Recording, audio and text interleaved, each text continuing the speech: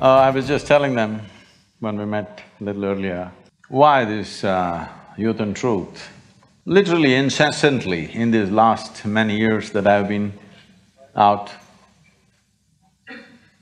meeting people and doing the work that we are doing, thousands and thousands of people have asked me this same question.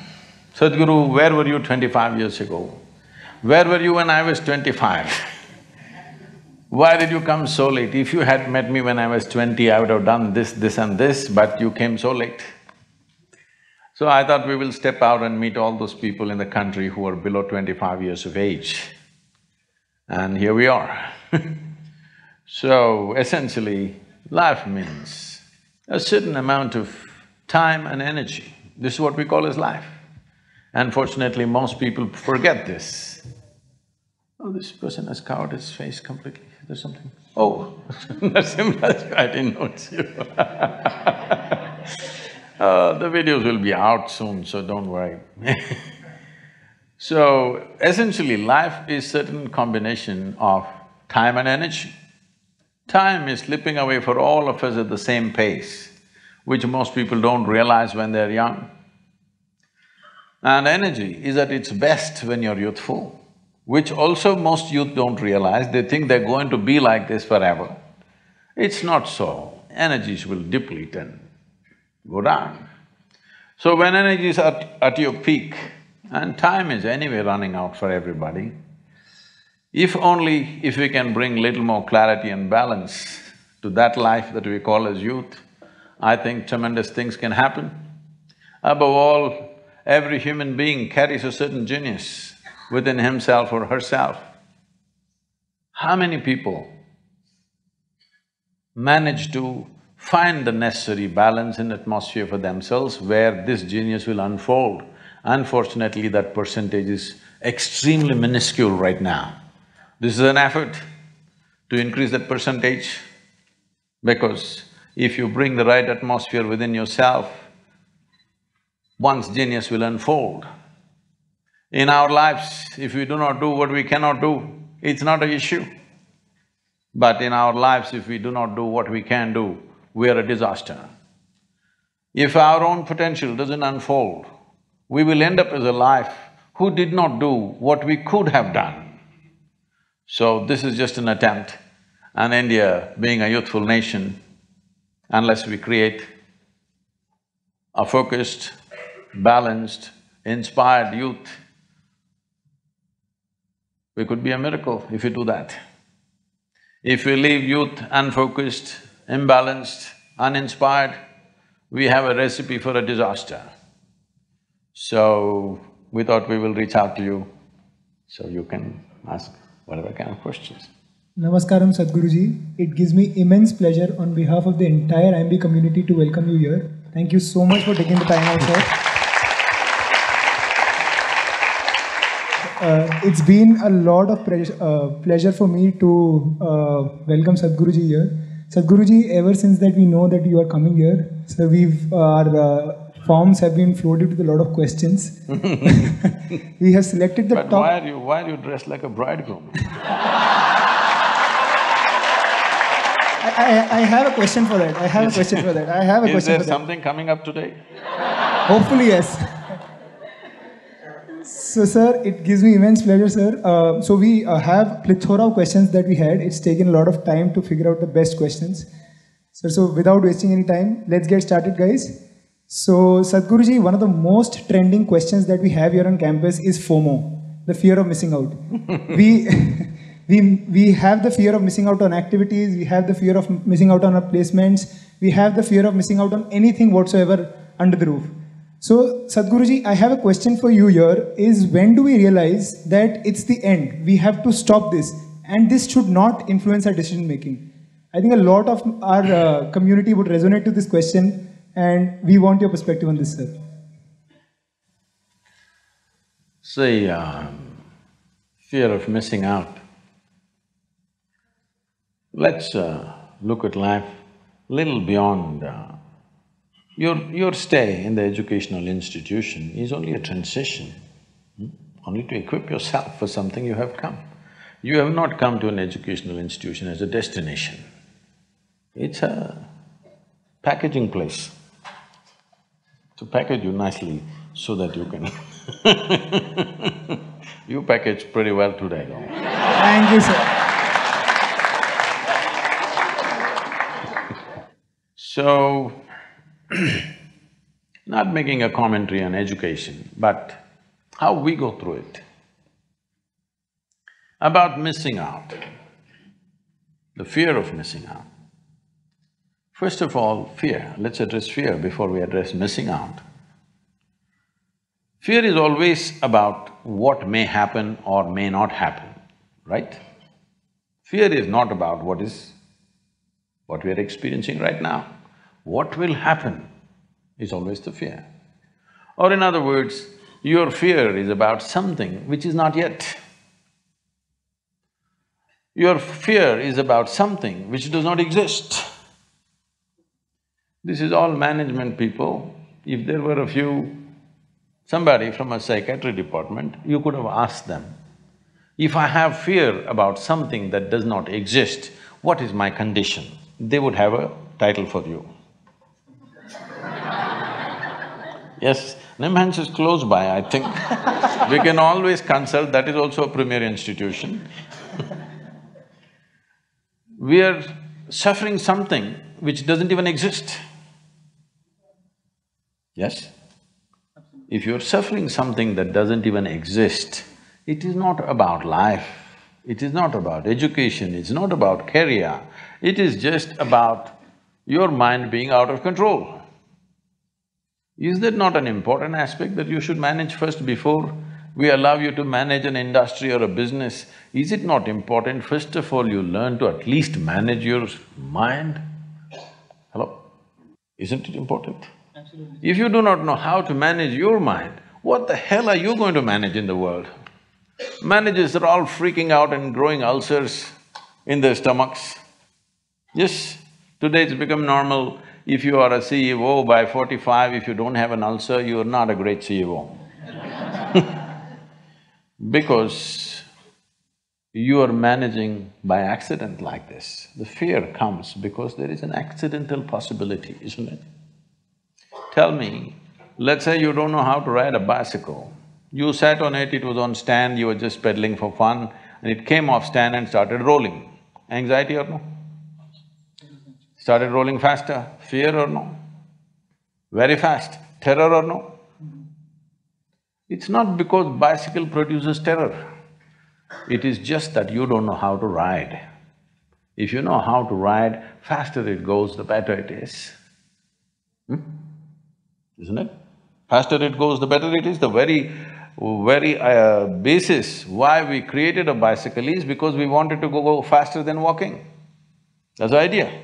But if you do not know how to ride, how much fear it creates.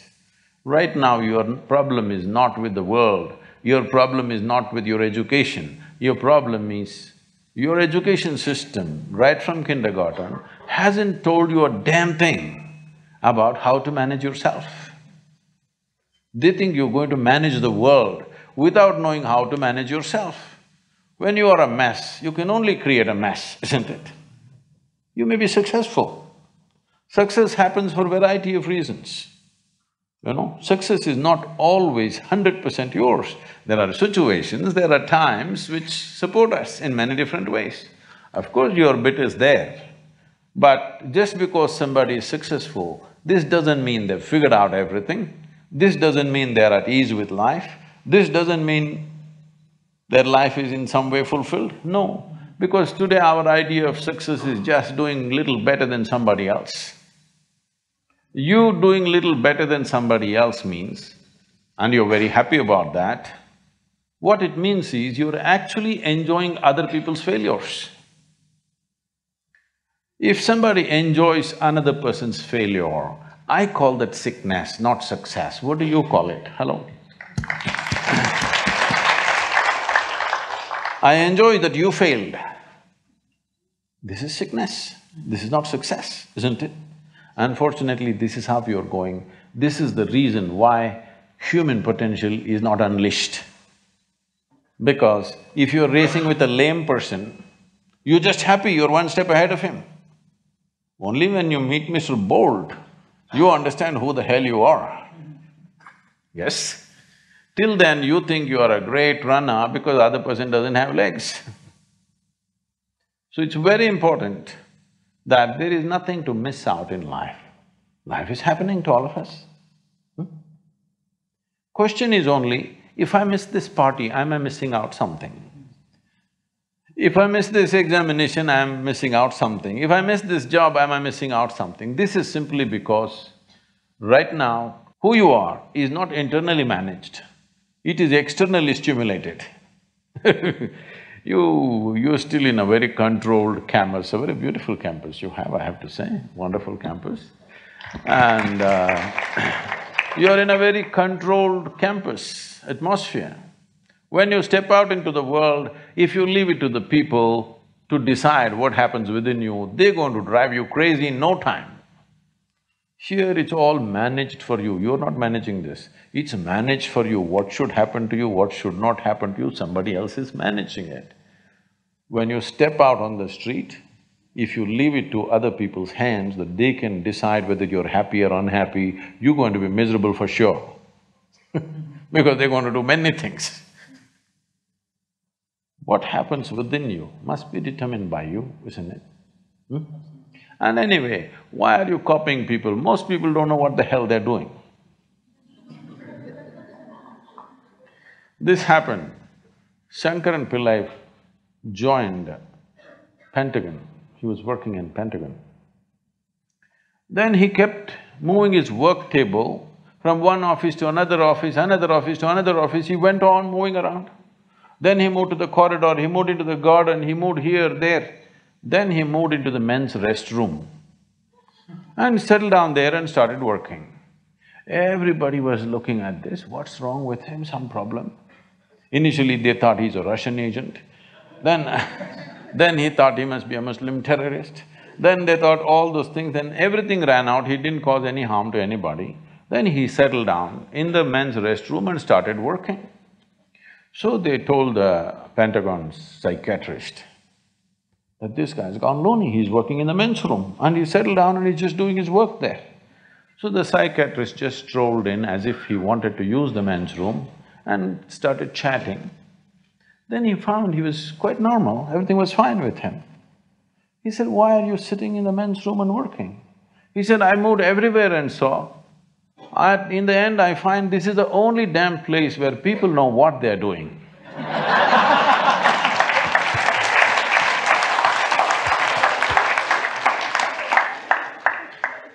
Thank you, Sadhguruji.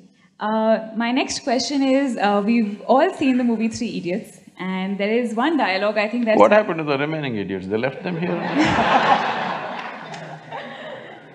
So there is one dialogue in the movie that sort of resonates with a lot of us, and it says, "जब friend fail होता है तो दुख होता है, but जब friend top करता है तो और ज़्यादा दुख होता है." And building on to how you're affected by what people do, my question is, it is okay to have that feeling? And if not, how do you let go of that feeling in today's environment? See, you know Charles Darwin, you heard of Charles Darwin? There's something called as evolution. And nobody told you it's all complete. Today, some of the neuroscientists are saying the DNA difference between a chimpanzee and you is only 1.23%. 1.23% is not much of a difference, isn't it?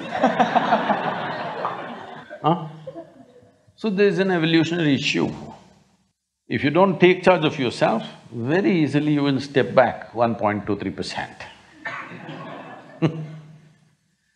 Now, if… what is that? I can't repeat that sentence, but anyway, if your friend does not do well, you'll feel sad about it. If he does very well, you'll feel very sad about it. So you have fixed yourself in such a way, whichever way you cannot be happy. You're in a self-defeating mode. No matter what happens, you will not be happy. If you want to understand what I'm saying, you go and stand out on one of the main streets in Bangalore city.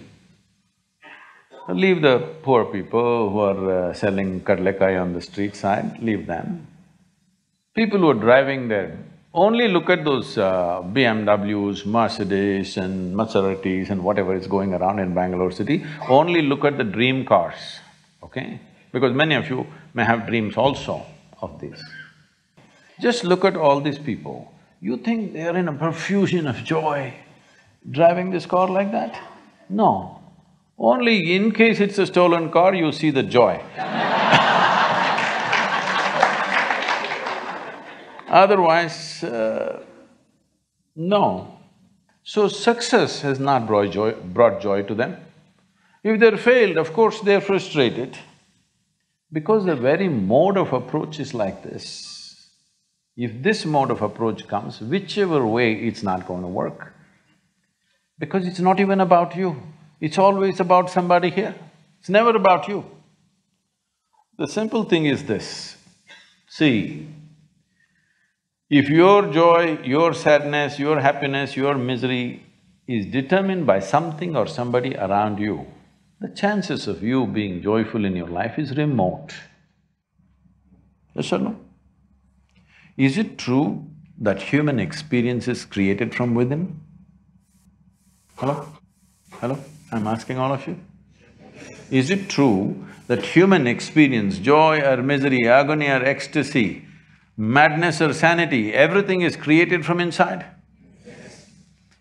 At least if you're a manager, if you're going to be a manager, at least what is happening from within you must happen your way. Because essentially management means having situations the way we want it.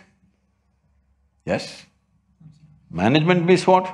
Having situations the way we want it. Well, if the world is not happening your way, at least this one must be happening your way, otherwise what kind of management is this? Here there's only one person, huh? Here there are 1,000 people, they may not listen to you, they got their own stuff. But here there's only one person, at least here what you want must happen, isn't it? If what you want happened, would you keep yourself blissed out or miserable? What's your choice? You must choose, I'm going to bless you now. If you had a choice, would you rather be blissed out or miserable? Huh? Blissed out, of course. So if such a thing is not happening, then all these problems come. If things work, it is a problem. If they don't work, it's a problem. If you get a seat in this institution, it's a problem. If you cannot get out of this, it's a problem. You like this place so much, you don't mind staying here, it's not like that. You must get in and you must get out ahead of others. Everything, it's never about you, it's always about something else. Outside is a variable situation. Who these people are today, tomorrow we don't know what they will say. Yes? Tomorrow morning we don't know what they will say. If your way of being is determined by all these people, then you are a mess, you're bound to be a mess. When you're a mess like that, see, you call yourself a friend. If they fail, you're unhappy. If they pass, you're very unhappy. Definitely we should not use the word friend in this context. Yes, competition, I agree. Not a friend, isn't it? If your friend does well, shouldn't you be very happy? If they're really friendship. Leave the friendship business. Essentially, this problem is coming because we have not taken charge of this fundamental human mechanism. This is not happening the way you want it. Is it true that your body right now is the greatest chemical factory on the planet? It is so. It is the most complex and sophisticated chemical factory on the planet. The question is only, are you a great CEO or a lousy CEO? Because if you're a great CEO, you would create chemistry of bliss. If you're a lousy CEO, all these things will happen. Your industry should run the way you want it, isn't it? At least this one little industry. So, most of us here at IIM Bangalore have been consistent achievers, at least in some domain or the other, for all our lives. But some time at IIM Bangalore is good enough to make you feel that you are not good enough. So how do you deal with the pressure of being relatively average? It's best somebody makes you feel that right here, because anyway that may happen in your life. It can happen in your work, it can happen in your family. Somebody will tell you you're not good enough. So whether they tell you or not, I want you to understand, none of us are ever really good enough. If you have a large-scale intention in the world, you are never really good enough. People keep telling me, Sadhguru, you've done so many things, this project, that project. I'll tell you my project, because day before yesterday I was at the Chamundi Hill. This happened 37 years ago. I went up Chamundi Hill and sat there. For no reason, I was overflowing with ecstasy, every cell in my body exploding. I didn't know what was happening. When I spoke to my closest friends, they said, tell me, what did you drink, what did you pop? This is the only thing they could ask. When I asked my own skeptical mind, my mind said, maybe you're going off the rocker. But I knew I've hit a gold mine. Something fantastic is happening within me without any reason. If I simply sit like this, I become so ecstatic, what I think is 2 minutes have gone into 7, 8 hours. Have you noticed this? When you're very happy, time just poof. So if I close my eyes and open, it's like 8, 10 hours are gone, like that. So at that time, I just planned, this is my plan.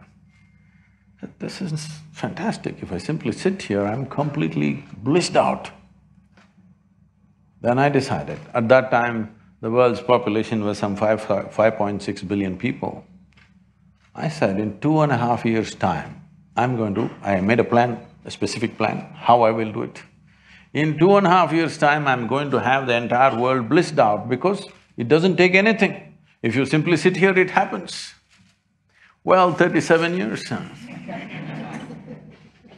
Well, we might have touched maybe on 500, 600 million people on the planet, but that's not my idea of the world. My idea of the world today is 7.6 billion people. So I know I will die a failure, 100%. And everything else that I wish to do, I know I will not even fulfill probably 10–15% of what I want to do, but I will die blissfully, because I'm living blissfully and I will die blissfully. So it's best that you're a failure in your life. That means your vision is large. If you're a success, you have a constipated sense of life. Success means what? I made it. What did you make? I bought a house site. You think that's an achievement? I got a job.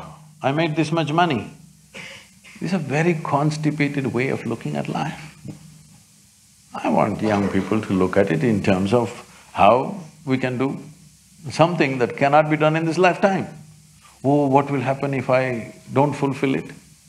If you work incessantly and still at the end of your life the job is not done, it doesn't mean you're a failure, it means you had a great vision. That's what it means. May you die as a failure, is that okay? Yeah, you should. Blissed out failure, that means you're doing great, not a miserable success. People are not liking it, I think. No, you don't have to clap. I just thought maybe those words are a little scary, failure. Sadhguruji, my next question is, today, unfortunately, we're all living in a very stressful environment and with… Really? I think it's air-conditioned, everything is fine. Little more cooling would be nice, but it's not stressful.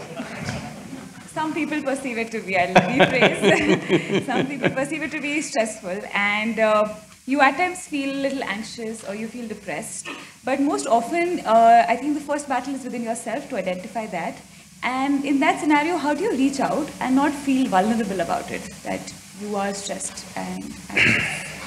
So stress is not about any situation or atmosphere. Stress is your inability to handle your own thoughts, your own emotions, your own chemistry, your own energy. Stress is not about the situation. One situation that somebody thinks is stressful, another person is breezing through that situation. Is it not happening?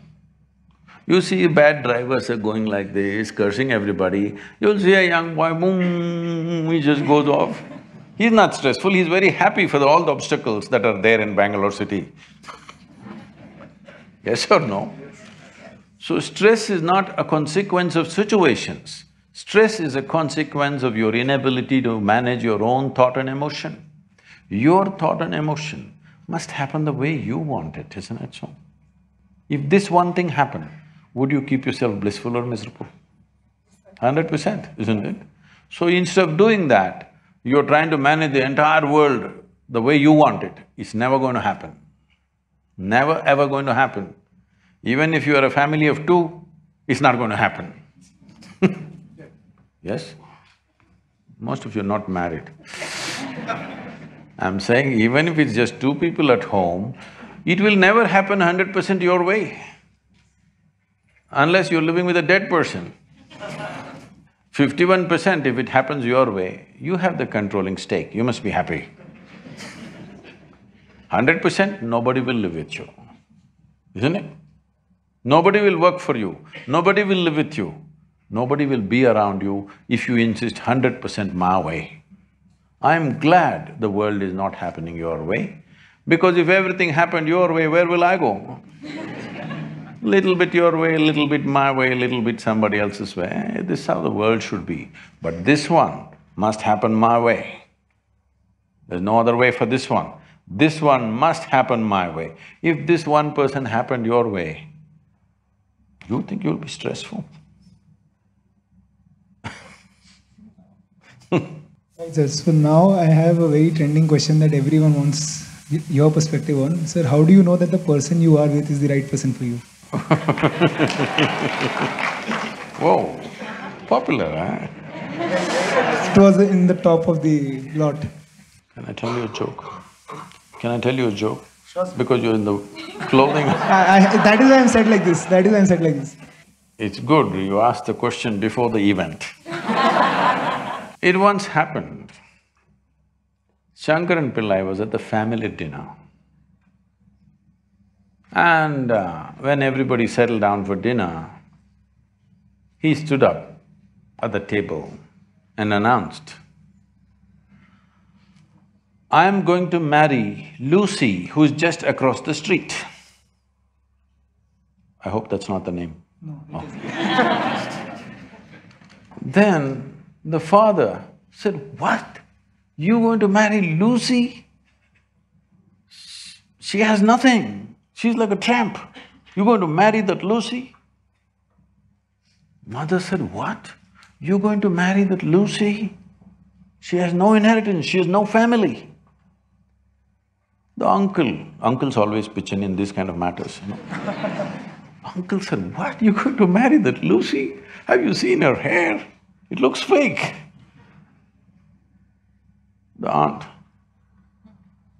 "What? You're going to marry Lucy?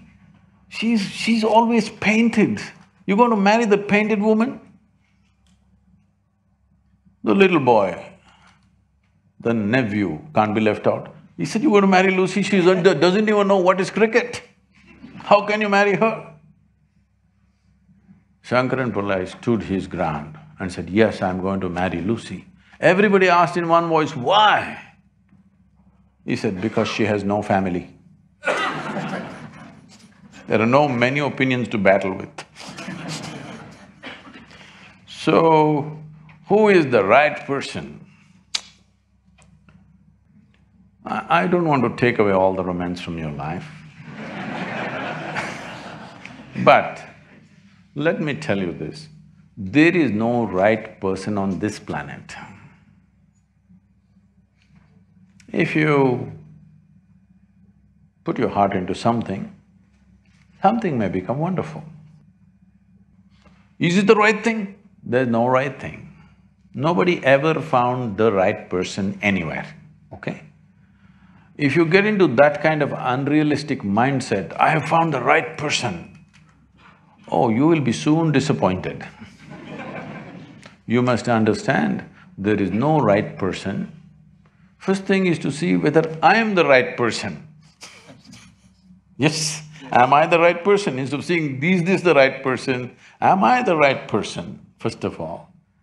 And there are no right people on this planet. If you understand, you have your nonsense, they have their nonsense. We can adjust nonsense. Go on. We must understand relationships are formed for various needs. There are physical needs, there are psychological needs, there are emotional needs, there may be social needs, there may be financial needs, various kinds of needs. So when you're going to somebody with so many needs, you're going as a beggar, and a beggar cannot choose. Hello? Beggar eat what comes his way, isn't it? He cannot choose. So, if you really want to make a choice in this world, first and foremost thing is, you bring yourself to your place. I'm again going back to the same thing, where your experience of life is just pleasant by yourself. You're wonderful.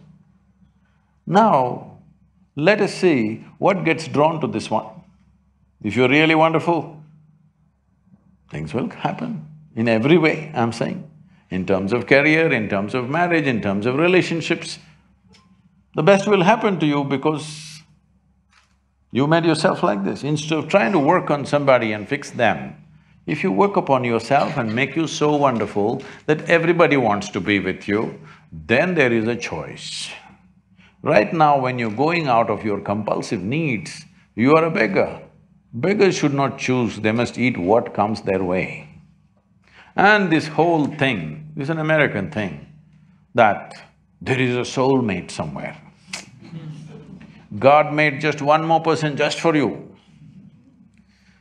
But these days, every 2 years, he keeps making one more person just for you. Obviously, God is making too many mistakes with you. Now, this soulmate business, first of all, I don't like to use that word, but now you uttered the word. See, body needs a mate, understandable. Maybe psychologically also you need a mate, understandable. Emotionally you need a mate. A soul cannot need a mate. Even if your soul needs a mate, it needs evolution, isn't it? So soul doesn't need a mate, nor was some person made perfectly for you, okay? This creation makes all kinds of unique idiots. If you understand you are one kind of idiot and the others are different kind, you will understand their nonsense because you know you got your stuff. If you think you're perfect and God has chosen you and He's made another person perfect somewhere else, you're heading for a disaster, okay? There's no such thing. Even, people today, after 5,000 years, people are still adulating and worshipping Krishna as the greatest lover, but his wives are dead unhappy with the guy. Yes. So, you're not going to find any perfect person. If you invest a deep sense of involvement, something wonderful may happen. It's because of your involvement, not because the other person is fantastic. No, even if you choose a fool, actually it's easy that way. If they're not stupid, why would they come to you first of all? No, I'm just being nasty. So, even if you choose a fool, it doesn't matter. If you involve yourself, it can turn out very beautiful. You chose the smartest person in the universe, it could be a disaster. So do not think in terms of, whatever this made for each other nonsense. No, you choose the opposite actually. The genders are opposites. You choose the opposite because you don't want them exactly like you want them some other way. The reason why a boy is attracted to a girl and a girl to a boy is because they're different. But after some time, after a little bit of time, you slowly start expecting they're just like you. This is a serious mistake. Because if one more person becomes just like you won't be able to bear with them for 2 days. Hello? Please tell me. If there's one more person just like you at home, could you live there? You're glad they're different. It's wonderful, nobody is like you, isn't it? Nobody is like you on this planet. Try and see. Nobody is like you, and that's good. Don't look for sameness, not necessary. It's a difference which makes the… Because of the difference you tango, not otherwise.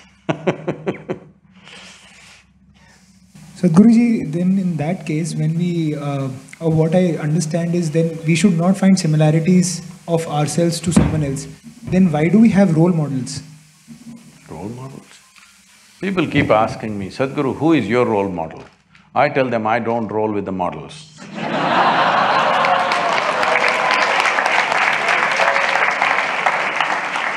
You see all these things you're picking up from Western cultures.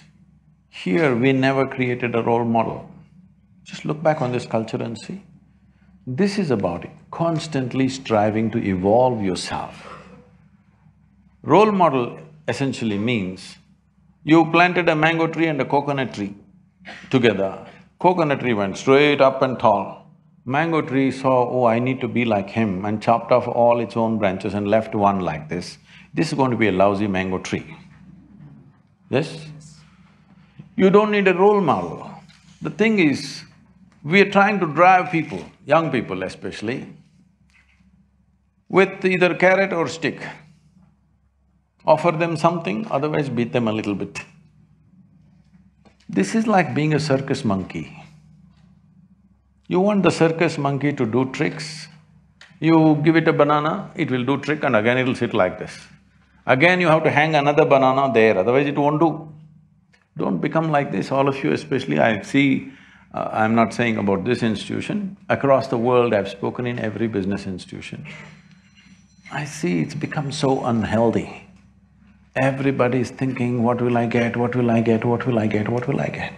Very few people are thinking, what can I create? What the hell are you going to get at the end of your life anyway? We'll either bury you or cremate you. That's all you will get. Which one do you prefer? Because sometimes you even get fired for that reason. Once happened, Shankaran Pillai got fired from his job. See, I'm just telling you because you're in a school right now, here they can't fire you generally, unless you do something totally wrong probably. But outside, small things you can get fired. As market economy grows and multiplies, people can get fired just like that. Shankaran Pillai got fired just because he asked a simple question, smoking or non-smoking? Why for such a simple thing a man must be fired? But what he was supposed to ask is cremation or burial. So, what is it that you're going to get at the end of this life? You will get nothing. The only thing is, did you live an intense and involved life? That's all you have. What have you got? What have I got? What have you got? What have I got? This is rubbish. But this has got, particularly into business schools, this has gotten big time. In United States, business school, nobody is thinking of anything. What's your first salary? The previous batch, what did they get the first salary? I must get little more than that. This is all. Because everything has become goal-oriented. There's no significance for the process. We have business events every November. I think some shots were there of Ratan Tata and others. All the major leaders, business leaders in the country have come.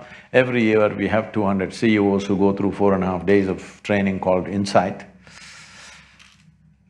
Last year, one of this, somebody who was running a reasonably major multinational company said, Sadhguru, we pick the best from the IIMs and IITs in the country, and we keep paying them more and more year after year. But you don't have single IIM here. I said, I all have only school dropouts. But your organization runs better managed than our corporation. How's this? I said, see, this is all it is. You guys are goal-oriented. You want to get somewhere. Here, people who are working for me, they don't even know where to go. They don't even care where they go. All they know is they're absolutely devoted to the process. Right now what they're doing, they're so absolutely devoted to it, everything that's there in them is coming out in that single action. This is all a human being can do. Either you're doing your best or not doing your best, isn't it? You may not be able to do as well as somebody, but the question is, are you doing your best in every moment of your life? For this you need devotion.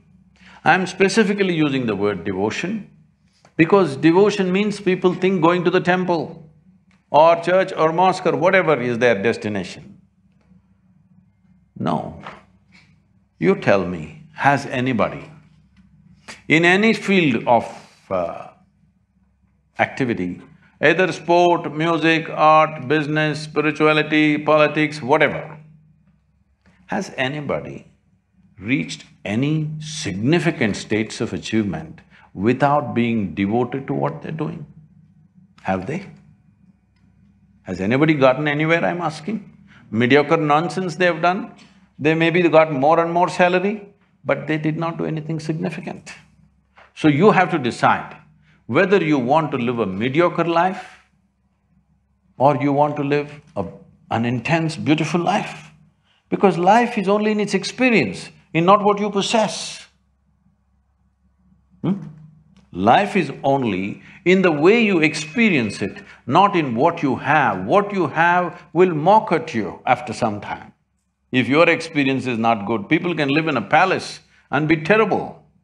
People are committing suicides in palace, isn't it? So, what you possess is not at all the point. How you experience it, everything is the point, isn't it? But right now, the entire world has gone towards this direction. You young people must change this. The intensity of your experience is more important than the immensity of your possessions, isn't it? So one last question from our side is that, so as we enter a B school or any new sphere of our lives, we might have a vague idea or direction as to where we're headed. But the people around you might create an impression that yes, this is the place to be, or this is the job that you should have, or this is the car you should have. So it leads to a groupthink of sorts. So how do you decide what is the best for you and not get influenced by the externalities that we were discussing before and internalize all this? I'm asking you a simple question, all of you who are students here. Is your life, I'm talking about your life, is it a precious life? Yes. I want you to understand this.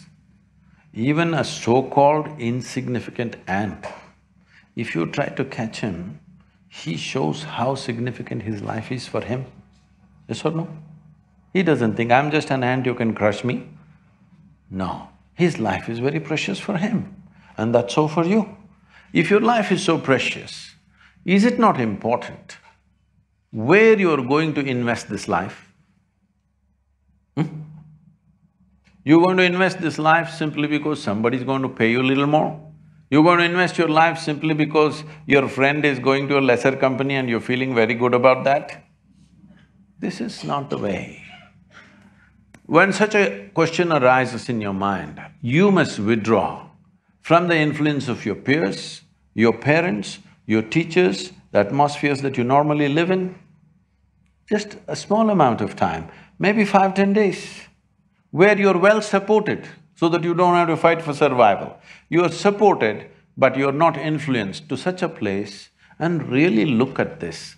Where do I want to invest my life? Into what? What is it truly worthwhile for this life to be involved in for the rest of my life? When you are not unhappy, when you're not frustrated, when you're not jealous, when you're not hateful or resentful, when you're peaceful and happy, you must decide what you wish to do. Once you decide, you shouldn't be every day looking who is doing better, who is doing better, who is doing better. Nobody is doing better than anybody. Either you're doing great or you're just lousy, that's all there is. Yes, within yourself, in your experience of life, either you're doing great or you're having a lousy life. That's about it. Nobody is doing better than somebody, nobody is happier than somebody else. Either you're joyful or you're not, isn't it? So you must invest in your life what you think is truly worthwhile. It doesn't matter what it gives, because, in the end, do you know this? There is no cargo ship going with you. Hello?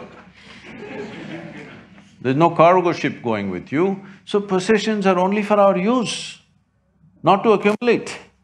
Yes, what we can use, we must have, of course. But it is not just to have something against somebody else. Most people's houses are like warehouses. They're living in warehouses.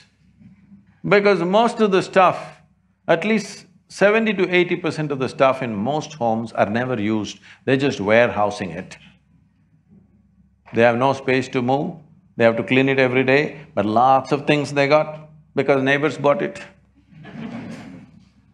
It's time, because this is sensible for your life and this is sensible for the planet. So, Sadhguruji, we also have a set of e-media questions that have come to us. So, we would like to address the name of the person and the question that we've got. So, we have a question from Erin Hestrong. He, just to give a little bit of context, we saw the video of Sadhguruji running on Himalayas, playing football, playing cricket. So, sir, in that context, how to keep yourself on the go all the time? On the go. You don't have to be on the go all the time. If life demands, people ask me, Sadhguru, how are you active like this? Because generally my schedule is anywhere between 18 to 20 hours a day, 7 days of the week, 365 days, non-stop. For many years it's going on. Why? Hey, I'm complaining and the guy's clapping about it.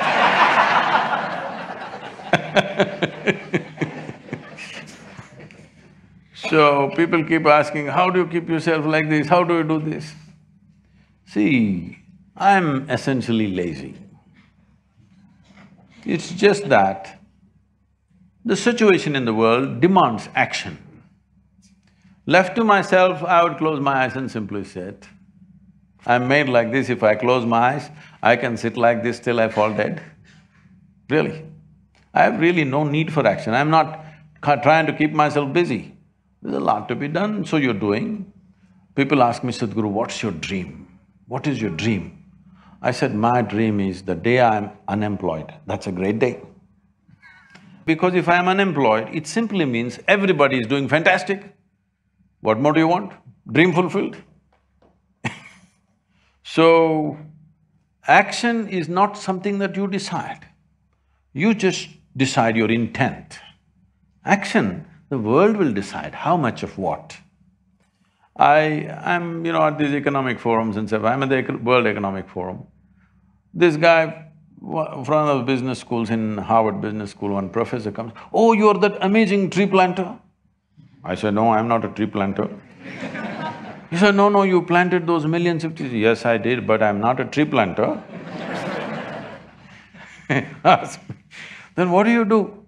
I said, I make people flower, not plant trees, but I'm planting trees because the goddamn trees are missing where they should have been. Where they should have been, they're not there. It's like this. Two men were working on the street. One man is digging pits, behind him another man is coming and closing and going. Somebody else was driving by, they saw this ridiculous activity. One guy digs the pit, another guy closes the pit. So they stopped and said, hey, what are you doing here? Why are you guys working like this? One guy digging, another guy closing. They said, no, the in-between guy has gone on leave, he's the tree planter. He's not there, we're doing our work. So a lot of people are doing work like this, I'm doing my work. You have no work on this planet. If the planet needs work, if the world needs work, we will do it. Otherwise, why should I think this is my work? Sadhguru, what's your mission? I said, no mission, I'm just fooling around a bit. Because you have no business to have your own mission. Life has its own mission. In some way, if you can assist and serve that, that's about it. What is it that you have your own mission? Are you some kind of a tyrant? All missionaries are tyrants in some way, unknowingly. Yes, those who think they have a mission. There is no mission. What is needed you do, especially when you study in a business school and get certain competence to manage things or create things. You must create what is needed, not create some rubbish and push it on them. Yes? Yes or no? You must see how to make life better, how to solve situations which are problematic to a whole lot of people. You must look for solutions and solutions for the existing situations. And of course, there are experts who go on creating new problems. So you will never be short of problems, believe me. You just have to create solutions, not go on a mission mode. That's for Mussolini. Sadhguruji, Shilpa wants to know, I think, and we've been discussing this for a long time, that you shouldn't set a goal, you should enjoy the process. But how do you be less goal-oriented in life and follow your passions? And also, aren't her passions also a goal? See, less goal-oriented means what? Have a goal and not get there? Or have a small goal? What is it? Less goal-oriented. See, what you're calling as a goal is a consequence, isn't it? If you're only focused on the consequence and not on the process, then your consequence will just be an unfulfilled dream in your life, just a desire which will be unfulfilled. Only if you conduct this process right, consequence will happen. Maybe not necessarily that the way you thought, maybe it'll happen in some other way, but the consequence is bound to happen, isn't it? If you're conducting the process right. It's like growing flowers in your garden. If you want flowers in your garden, you don't have to do flower meditation. You don't even have to think of flower. Probably you don't even know what flower will come out. But you need to think soil, manure, water, sunlight. None of them look or feel or smell like flowers. But if you handle them right, flowers will happen. This is how life works, this is life's process. If you do not engage in the life's process, if you do not figure out what is the life's process, then you will only desire. Desires are very exhilarating to have in the beginning. Later on, that's what makes people frustrated. If you just look at people's faces, I'm not making any commentary on any people here, I'm saying just look at people's faces in the world. Look at your own face when you were 5 years of age, your face was like this. Slowly becomes like this. After this event, get a little more and more sober. Slowly, the way people are walking, I'm afraid they may scratch their chin on the floor. It's becoming so long. I was addressing a group of people at the Princeton University. I just looked around, there were about 350, 400 people, all of them. Especially in the universities, they have extra long faces. Maybe it's the weight of knowledge. I just looked around, only about 4 or 5 young people who were sitting there, they were little lively. All others like this, if I tell them a joke, they agree with me.